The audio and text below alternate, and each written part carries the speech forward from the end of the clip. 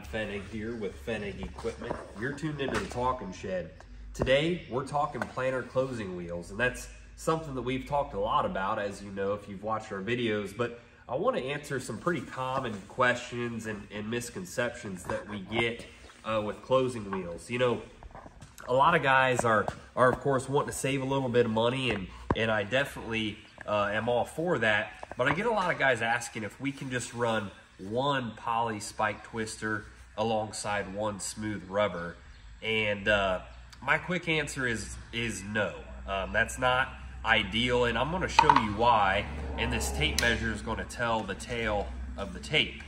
You know, these poly spikes are not designed to penetrate up to this ring right here. They are not designed to penetrate that full 1.25 inches.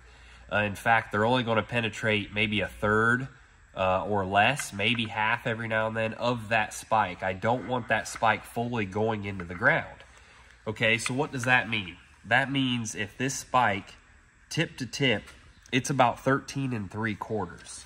Okay, and this smooth wheel is 12.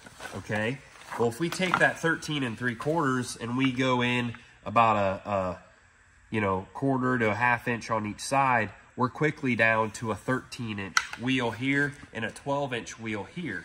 What I'm getting at is we're going to have two different diameter wheels going through the ground, which means this wheel is going to be carrying 90% of the weight of that tailpiece, and this wheel won't even be touching the ground because we will be running two different diameter wheels. So a lot of times that can pitch your tailpiece, or it will just simply carry this smooth wheel. So one big reason why we don't advocate running one spike per wheel is because of the different diameter wheels, and you can see that right here. They are different diameters, okay?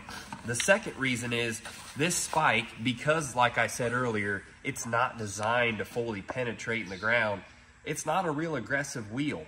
We're not closing the trench from the outside coming in like what we used to with those long spikes.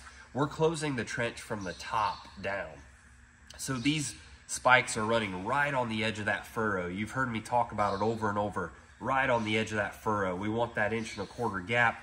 So because they're not a super aggressive wheel, we do need two of them per row to really do a great job of closing that trench. We're taking a less aggressive approach with these poly twisters rather than those real aggressive spikes that we used to run. We used to run one of them per side or per row all the time, but they were super aggressive, and we were closing from the outside in, and we had a lot of issues maybe with some throwing of seed or just excess down pressure on that tailpiece.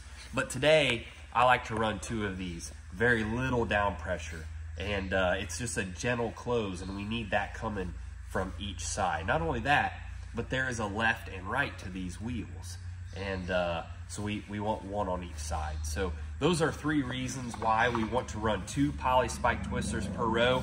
One is the different diameter. Number two is the wheel is not so aggressive to where it can actually do a great job with just one. We need two. And the third reason is there's a left and a right for a reason, and as they close, they're going to bring a little bit of that dirt into the center, and we need them to work in conjunction to close that seed trench. So that's what we're doing today, talking closing wheels and answering some very popular questions that we get with the Yetter poly spike. If you need some poly spike twisters, give Fenig Equipment a call. We've got them in stock and the best price in town. Thanks for tuning in.